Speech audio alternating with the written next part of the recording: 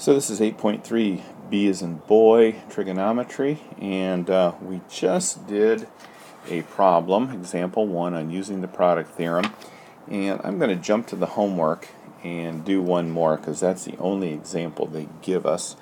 So let's look at number 9 here, and they give us 5 cis 90, should be 90 degrees, times 3 cis 45 degrees. Okay, so the way we solve this is we do the R1, R2, cis, theta 1 plus theta 2. So we've got 15, R1 times R2, cis, 90 plus 45 is 135 degrees. So now let's take this and spread it up as 15 times the cosine of 135 plus I sine of 135 degrees. Keep forgetting to put the degree button on there, or thing on there.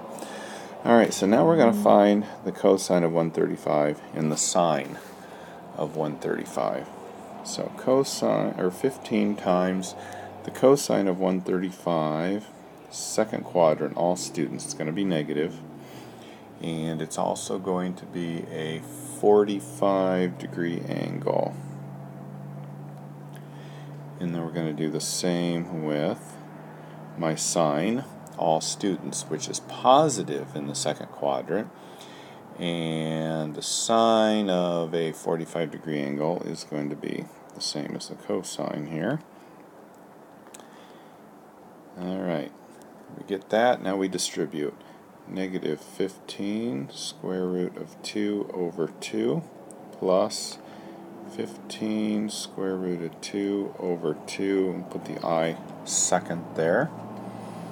And we cannot reduce this at all. There's nothing we can cancel. So that ends up being our angle, and notice, or our answer, and notice it is in rectangular form. It's in the x plus yi form, so we could graph that without any problem. So that again is how you do the product. So let's look at the next section, which is called, let's go back here, quotients of complex numbers in trig form. Now, quotients, we're going to use what's called the quotient theorem. So remember, the product theorem is this, and obviously that's going to be real quick and easy for you to memorize. The quotient theorem looks like this.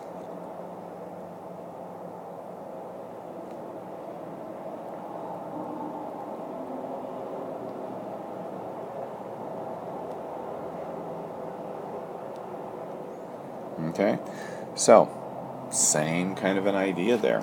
So if we're going to divide complex numbers, we divide the absolute values, we subtract their arguments. In this one here, we multiplied their absolute values and we added their arguments. So let's look at 10 cis negative 60 degrees over 5 cis 150 degrees. So this is example 2, and we're going to follow our rule here that we have right there. 10 divided by 5 is 2 cis negative 60 minus 150, and I get 2 cis negative 210 degrees. Okay, I'll put that in parentheses there. Alright, then we split them up. 2 times the cosine of negative 210, put parentheses, plus I sine of negative 210, and we'll put the in bracket there. So I just took the cis and split it up into that. Now, I need to, let's see if I can move this. Yes, I can. We're going to take this and take the cosine of negative 210. So when we've got this, we've got the cosine of negative 210, which is going to be over here somewhere because negative. So that's negative 210, then this is going to have to be 360 minus 210 is going to be a 150 degree angle, which makes this one a 30 degree angle. So then I go 2 and negative square root of 3 over 2 plus I, and sine of negative 210 is going to be a 1/2 because it's that 30 degree angle again.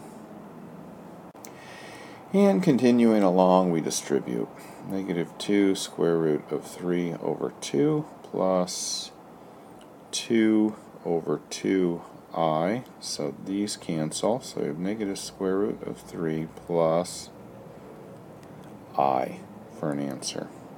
And that's it. We're in rectangular form. We changed it into rectangular form without really even doing anything.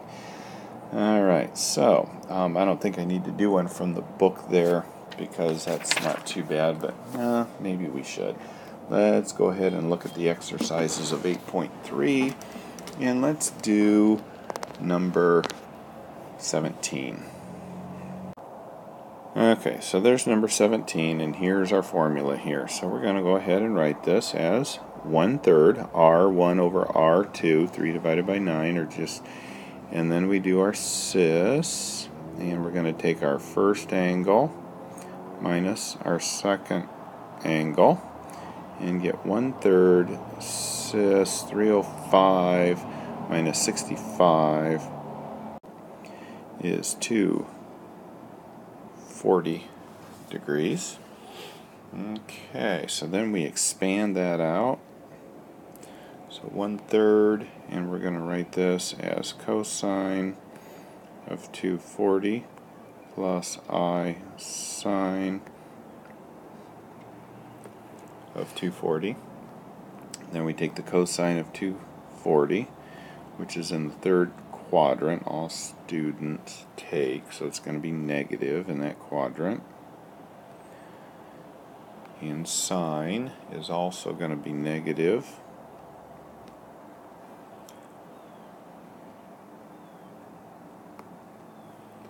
And then that equals negative 1/6. Okay, and then this times this is going to be negative square root of 3 over 6 I. And let's see, can I reduce? Can I do anything? I cannot do anything. That's it. I do not put these two together as negative 1 minus the square root of 3i all over 6, because I have to keep it in my x plus yi form. Alright, so that's how you do the division. Alright, one more here, and we'll call that 8.3c.